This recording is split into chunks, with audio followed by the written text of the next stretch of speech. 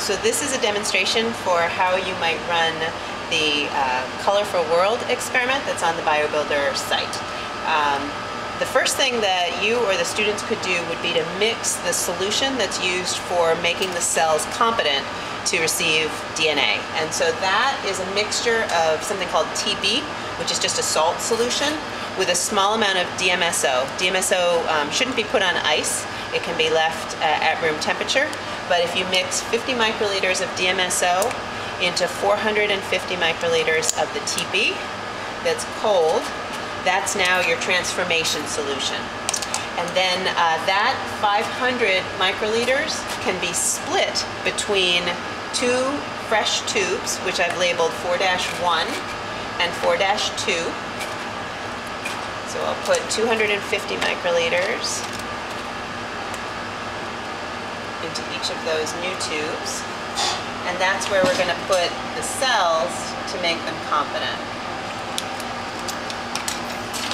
To put the cells in, we use a dowel, a sterile dowel, and take one of these patches of cells that have grown overnight. I can show you how to make these patches.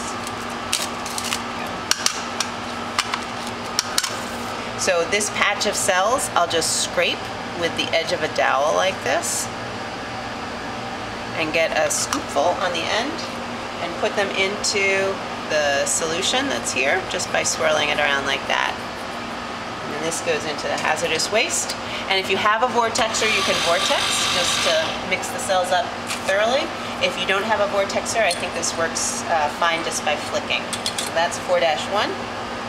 Now we'll do 4-2. Again, you just scrape the cells up, and obviously the students would be doing this in teams. This one will swirl. And vortex if you've got it. And now you can take 75 microliters of that transformation solution and add it to the two color generating plasmids that we're studying. So 75 microliters into this tube that has a few microliters of the purple generating plasmid, and 75 microliters into the tube that has the green. And again, you can flick it to mix those. We'll do the same with 4-2.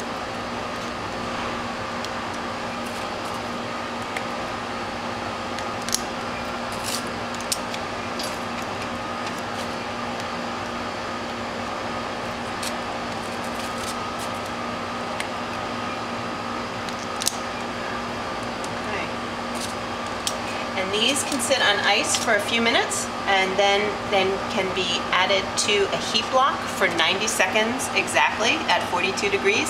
If you don't have a heat block, you can use a water bath that's heated up to 42. You'll take them out and you'll put them into a rack at room temperature and add a few microliters, 500 microliters of broth to each of the tubes. And then you can plate them onto the petri dishes that you've labeled for the various transformations. Okay?